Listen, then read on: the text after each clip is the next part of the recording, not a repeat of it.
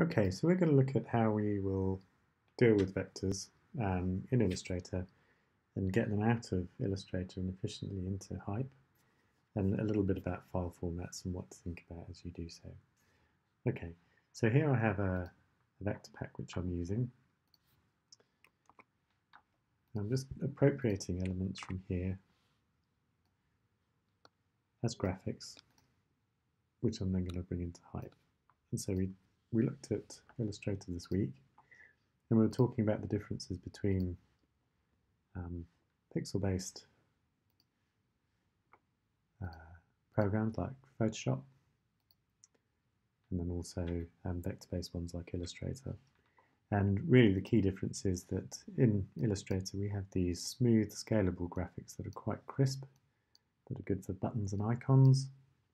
And then in Photoshop we're dealing with imagery, JPEGs, pixels, that sometimes become blurred when scaled, so we have to think about resolution quite a bit when we're dealing with Photoshop imagery, but less so with Illustrator.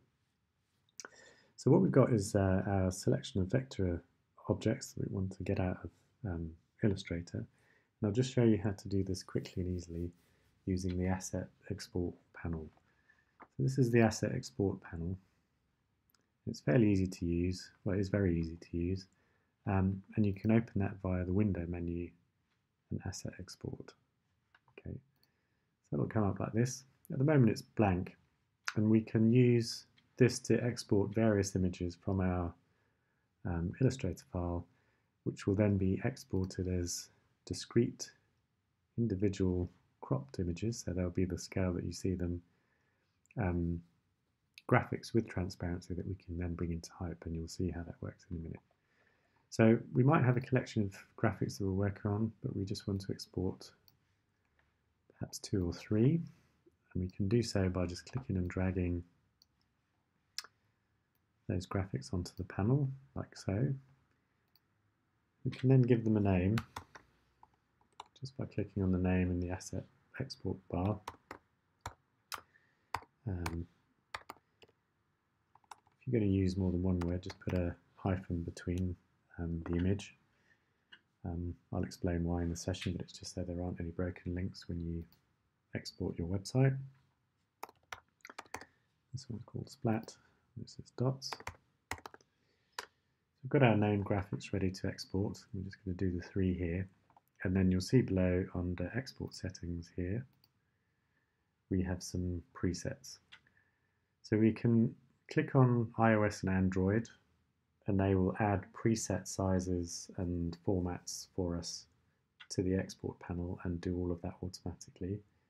So Android and iOS have particular, I guess, requirements for images and scale, and these buttons will help you determine those kind of easily just by clicking. We're not interested in this for our project, so we're not going to use these. We're just going to use the format option at the bottom.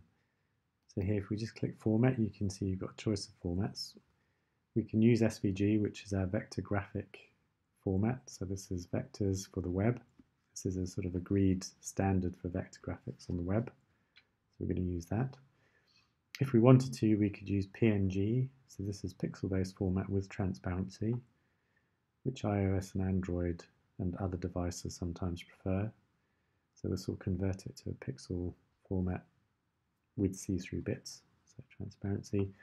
And then we've got 4 versions of JPEG that we can export to. So full resolution JPEG, that's 100. High resolution is 80, half, and low resolution.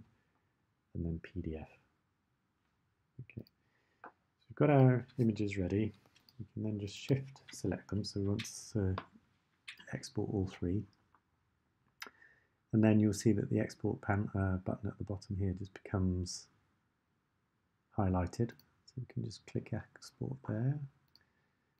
I've just got a folder for my images set up. I'll make a new folder here called SVG names. I've got a new folder. And I can choose that and export. That will export all of those for me automatically.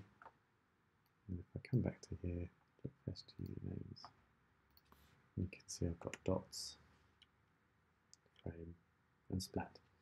So it's done some cropping, so here you can see it's cropped according to the image, and it's also made the white bits, although it doesn't look like it at the moment, transparent, so I can then layer these up in Hype over other things. So we've now got our folder with images ready. We can go over to Hype and we can import these.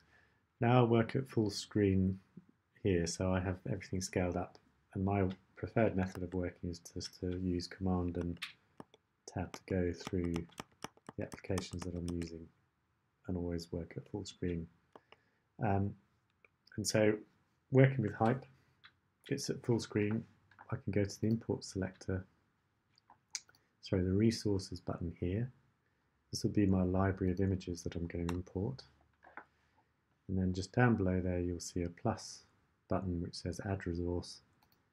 I'm just going to add a file option, and then I'm going to go to my assets and SVG names. This is the ones I've just exported, and then shift select all three of those and open, and they'll come in like this. And so I'll have a library of assets that I'm going to use in the Hype document, and I can just start to drag them out into my scene like so. And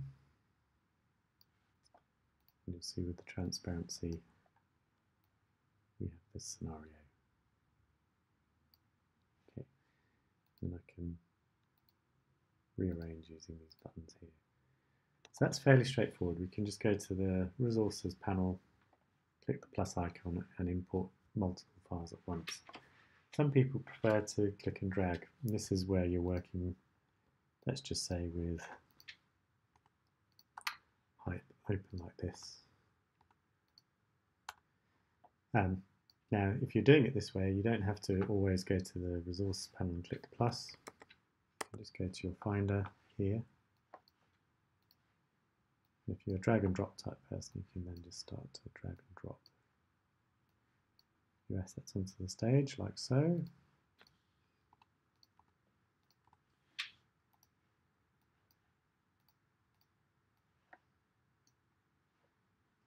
Or directly into the library.